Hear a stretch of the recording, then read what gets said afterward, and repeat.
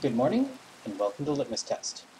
Today we're going to continue thermodynamics and our ideas of thermodynamics, and we're going to look at energy.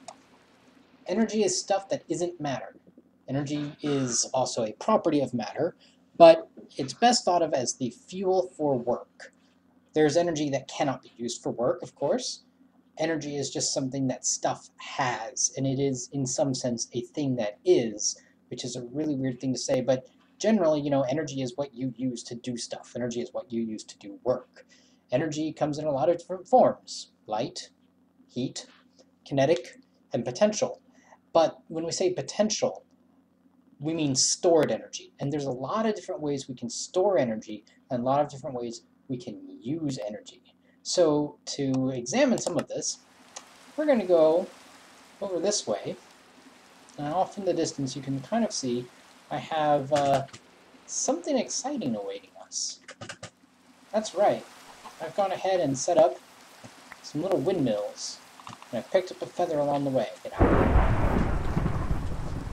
So, when we talk about stored energy, there's a lot of different ways that we can store energy, and a lot of different ways we can use it. One way to store energy is simply just to hold something up high and then let it fall. You can see that in these water wheels here. Energy is starting on top of this little mountain, and it is falling down, and as it falls, it passes through these water wheels. Well, energy is stored in the system, but the energy isn't the thing that's falling. The energy is the water, right? But as this water starts up high and it falls down, it loses that energy. Think of it like this. Can the water fall? Sure. Can the water spontaneously go back up? We'll get to what spontaneously means in a bit, but no, not really. Water doesn't just go up on its own. Water goes down and then it stops. So we say that at the top there's potential energy, and at the bottom there's, well, less of it.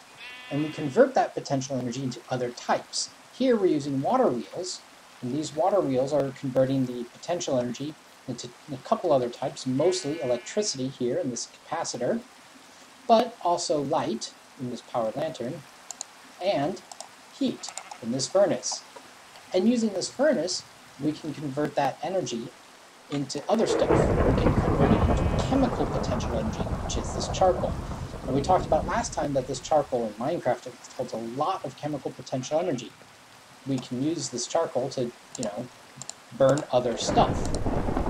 So we can stick the charcoal in and burn some more wood, releasing that chemical potential energy from this piece of charcoal into more pieces of charcoal.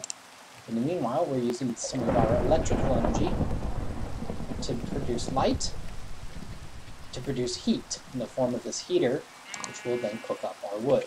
And of course we can use this energy for other forms of work too. So when we talk about energy, there's a lot of different types. We can talk about gravitational potential energy, stuff that stays up high and falls. We can talk about electrical potential energy, stuff we store in a capacitor or a battery. We can talk about thermal or heat energy, which can be used to cook things and just keep us warm. There's, of course, light, which is used for, seeing and other light-based applications and activities. We also have kinetic energy, which is how we are getting the potential energy of the water into electricity, and it's also what is powering our two windmills here. You'll notice that one of them is, of course, harnessing the kinetic energy much better than the other. And in the distance, you may have noticed a lightning rod, which, if it actually was struck by lightning, which would be impressive because I've been waiting here for like 20 minutes and hasn't yet, that would also convert some electrical energy directly from being potential in the atmosphere to potential stored in a capacitor. So there are a lot of different types of energy, and they can all be used to do work. So energy, stuff that's not matter, and it's stuff that can be used to do work. There's lots of different types of energy. And when we talk about work, we talk about energy being used to do something, whether that's changing pressure or volume or temperature by heating something up, whether we're stirring something or filtering something or adding more substance to something. So if we have a chemical reaction and we've got a beaker and we're going to add more substance by dissolving something in, we're doing work on that system. If we're going to mix water and alcohol together, we are doing work on that system.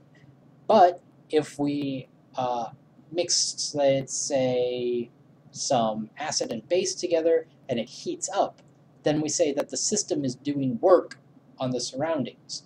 If maybe we add a metal to some acid and it releases hydrogen gas that fills up a balloon, we would say that that system is doing work on the balloon by increasing the pressure, increasing the volume inside that balloon by releasing gas. It is doing work. Doing work most of the time is associated with a change in volume or a change in pressure, but it can also be a change in temperature. This is less often considered work, but it is still work. Generally, in your equations and in your math, you're going to see a lot of work terms that involve changing volume and changing pressure. This is because in chemistry, we handle heat separately from work.